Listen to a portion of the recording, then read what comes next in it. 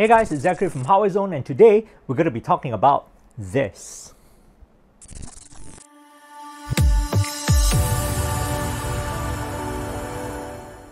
Huawei has traditionally been known to produce really good bang-for-buck smart activity trackers. I've been reviewing almost all their stuff since the Watch GT2 days when they started really getting good at doing this. I've reviewed their Watch Fit series. I've also reviewed the Watch 3, which was their first attempt to try and make a full-fledged smartwatch. You can check that out. I'll link that somewhere. But we all know what happened to Huawei since then. So they've sort of gone back to doing what they do best. Since the Watch 3, the Watch GT3 series came out, it was in 2021, I guess. But they've been rather quiet since then. So now, about 2 years later, 2023, we've got the Watch GT4. The Watch GT4 is essentially an aesthetic upgrade to the GT3. That's it. Hardware is the same. Usage experience, menus, icons, and basically the whole feel of the GT4 is the same as the GT3. I couldn't really even see any difference in terms of specs between these two generations as well. This sort of gives the same vibes as the Samsung Galaxy Watch 4 series, the 4, 5, and 6. I just reviewed the Watch 6 as well about a month ago. You can check that video out. The GT4 has the same sensors as far as I can see. Now, I don't have the GT3 anymore. This is the GT3 Pro. On specs, Huawei says that the GT4 has a new TrueScene 5.5 plus heart rate sensor that does more things. But from what I can see, if you actually look at the back of the sensors itself, you can see that there are 8 photodiodes surrounding sort of a group of 2 light sources. And this is still the same configuration in both these watches. Now, the back of the watches looks slightly different because the Pro has a ceramic rear while the GT has a plastic rear. So we discount that, but the sensor itself looks exactly the same. And if you look at the UI, this actually has HarmonyOS 4. While the GT3 came with HarmonyOS 2, it's eventually upgraded to HarmonyOS 3, but you don't get HarmonyOS 4 on the GT3, while the GT4 gets HarmonyOS 4. When you actually look at the watches, besides new watch faces that you can install, when you click into the menu, it's the same, right? You can scroll in and out. The apps you get are essentially exactly the same. The icons look exactly the same. When you click into all these different apps, they also provide the same sort of menus, UIs. So nothing much is different there, except that there are slight improvements in how things are grouped. For example, on HarmonyOS 4, on the Watch GT4, when you scroll into, let's say, your heart rate screen, you will also be able to see at a glance your stress level, your SpO2, your sleep score. Whereas on the older Watch GT3 series, if you just go in the heart rate, you only see heart rate. But otherwise, they sort of work exactly the same. Even in terms of physical hardware, it's basically the same between the two generations. We've got a 1.4-inch AMOLED display, 466 by 466 pixels. I don't really see any difference between the two. I think the brightness is also exactly the same.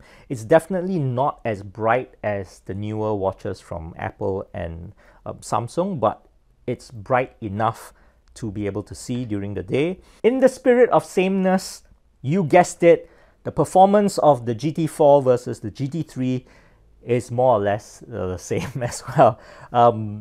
In these 2-3 weeks I've been testing it, whether it's activity tracking, running, heart rate monitoring, sleep monitoring, both these watches pretty much gave very similar results. Here's a record of 2 identical runs on the GT4 and GT3 Pro. Obviously, there's difference in presentation on the 2 watches because of HarmonyOS 4 and 3, but the data is more or less very comparable between the two in terms of performance and tracking. So 2.5 km, 2.44, a slight difference there, but 188 to 184 calories. Pace 4.46. Where's pace? It's the pace menu. There we go, 4.38. Very similar. If we try to find the heart rate zones, again, as you can see, very similar here.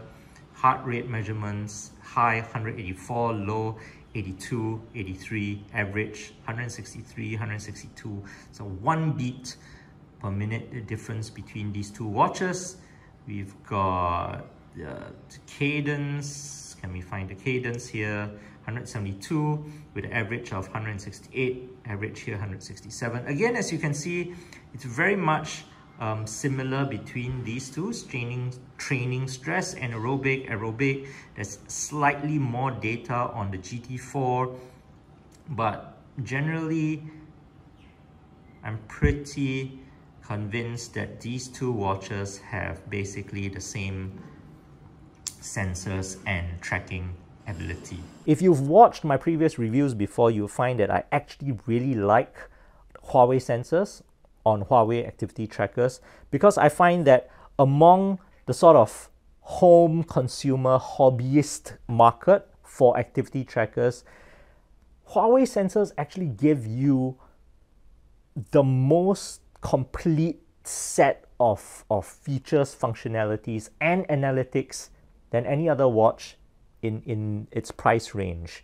Huawei has put in quite a lot of effort into introducing features that you really only find in more expensive, like enthusiast or professional, athletic watches. Like for example, if you do go into the running data on the watch itself, you'll be able to see like your running ability index, training load, training index in terms of fitness and fatigue, how much recovery time you need from one workout to the next, VO2 max, yes, and there's even estimated times based on all these metrics that the watch has taken of you and of your runs in the past. How long would it take for you to run 5 kilometers, 10 kilometers, half marathon, or even a full marathon? This is like a prediction that's on the watch itself, and if you open the Huawei Health app, you sort of get a lot more information as well in terms of other things besides just running, general health, heart rate, sleep. There's a lot of in-depth information and menus that you can go into for something that is built-in or smart activity tracker. I'm quite pleased to report that battery life is also the same, which is great because Huawei has sort of been running with this 2-week battery life since the Watch GT2, and that hasn't changed. The GT4 also has that average 2-week battery life, though with always on display, you can sort of expect that to be cut down to 8 or 9-ish days. I have consistently gotten about 9 to 10 days out of the GT4 with always display, always on display, a run every other day, messages, notices turned on, sleep tracking. That's generally the average, what you get. And that's great because you can basically go the entire week without charging your watch, and you don't have that charge anxiety when you go to sleep and wake up with a dead watch. Obviously, that's also because they're not full-fledged smartwatches, which means that there are some sort of downsides. The GT4 is a very basic Bluetooth activity tracker. It doesn't have LTE, it doesn't have Wi-Fi, it doesn't have apps. The good thing though is that everything's built in, so it works on just about all devices. It works on Android, it works on iOS. It has slightly more functions on Android. Like for example, if you really want to load MP3s into this, you need to use an Android phone to do that. On the iOS app, you can't do that. But otherwise, in terms of just activity tracking, everything I talked about, messages, notices, Bluetooth calls, and even connecting to your default calendar, the GT4 does it even on iOS, so that's great. So if everything is the same, what's new with the GT4? Well, case design. So you can see the GT4 has an angled sort of like octagon case to it, as opposed to the standard round cases of the old watches. Now, I have said this before, I think it was the GT2 Pro review, the GT3 Pro looks the same, that this looks like a dress watch because it's sophisticated titanium body, sapphire glass, right? But the GT4 is the first one that I really feel can be a proper dress watch. You can wear this out with just about any outfit, and you can take this to workouts because of all the advanced metrics it has, and it looks really, really great. There is one new app on the GT4, and it's called the Stay Fit app. Now, what is this Stay Fit app? It's basically like your calorie counters on most health apps, where you have to input the kind of food you eat so you can track your daily calorie intake. What this does in extra is that you can set up your own goals in the Stay Fit app, whether you want to maintain your weight or you want to lose weight, or how fast you want to lose weight. And it basically calculates for you based on your daily activity, your workouts, and how much calories you sort of expend and how much calories you intake, and calculate your calorie deficit or calorie surplus. Obviously, this is not going to be a completely automated process. You still need to input the kind of foods that you eat. You know, the watch is not going to know. But at least, like most of the other metrics that Huawei does, they give you something that you can use at the end for whatever it is that you're tracking. So in that sense, it's pretty useful information, a pretty useful tool rather than just a daily calorie counter. So the watch GT4 is supposed to have an updated GPS array that connects about 30% faster. So I'm out here in the open. Let's see which watch connects first.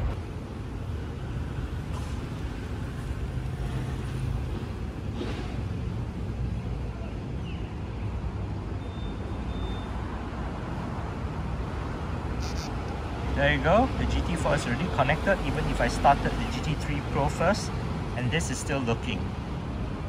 Yep, the GT4 is definitely faster at connection. The Huawei Watch GT4 starts from 298 Singapore dollars, which is the same price as the Watch GT3 when it was first launched.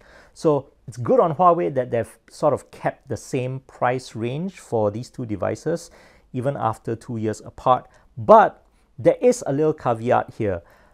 298 is for the standard black edition with the black elastomer strap. The one I have here is this green hybrid nylon strap. This goes for 348. If you opt for the leather strap, also is 348. And if you go for the all metal stainless steel strap, that is 498 Singapore dollars. Now that's quite a big jump from 298 to 498 just based on the strap alone. And you might think that, hey, it's the same watch, I'll just buy the cheapest one and get my own straps. Yes, you can do that. These are standard 22mm lugs. You can use any strap you want, but Huawei has been slightly cheeky here by making the watches a little bit different from each other. The internals are the same, specifications are the same, everything else is the same. I've been using the same quite a lot in this video. You could probably make a drinking game out of it. But if you actually look at the case on my green version, there's some green in it, right? Half of the top case has this sort of like green line in it. And the black version is the only version that is all black on the outside rather than silver or stainless steel like this. So if you don't like that black look, you're gonna have to pony up for this stainless steel look for $348. So that is something to think about. Before I forget, this review is based on the 46mm version of the Watch GT4. This is larger and has that unique angled design and numbered bezel. Huawei does sell a smaller 41mm version that doesn't have this design. That is more classic circular jewelry type design for women. So who is the Watch GT4 for? Right now, if you are a person that does not want a smartwatch, or maybe you've used a smartwatch before and find that you don't really use any of the features, functions, or apps that a smartwatch can do, and it's basically a glorified step tracker for you and notification center, then perhaps this is a good buy, because this has incredible battery life, it looks really good, and it has a full suite of, tracking analytics and metrics that it's going to throw at you that basically punches above its weight. Now, can you get a cheaper device? Obviously you can. You've got a lot of smart bands that do almost the same things as well for a lot cheaper, in $100–150. Can you go more expensive? Definitely, if you are a serious athlete and you maybe want a Garmin device, for example. But for most people, I think the GT4 lives in this Huawei sweet spot of bang buck price to performance kind of ratio that they do really, really well. And not a lot of devices, I feel, can sort of live in this space. Obviously, being able to work on both Android and iOS is also a big pro for the GT4. But if you're a Huawei user and have a GT2 and below, this is a definite upgrade. GT3 onwards, not really. It's the same watch. But I do want to know what you think. Do you already have the GT4? Do you have the GT3 or any of the GT3 family? I think it's one of the largest families of watches Huawei launched in the past 2 years. Before they sort of stopped, there was the GT3, GT3 SE, GT3 Pro. I think there was a GT Runner or running watch as well.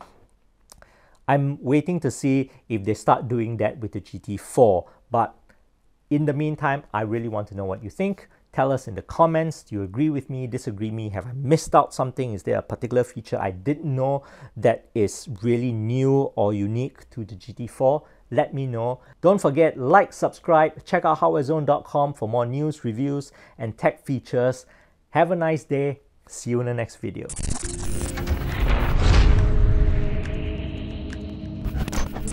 Hey guys, before you go, don't forget to check out HardwareZone.com. Follow us on Facebook and Twitter. Join in the conversation. Like and subscribe to our YouTube if you want to see more of these videos. Do it.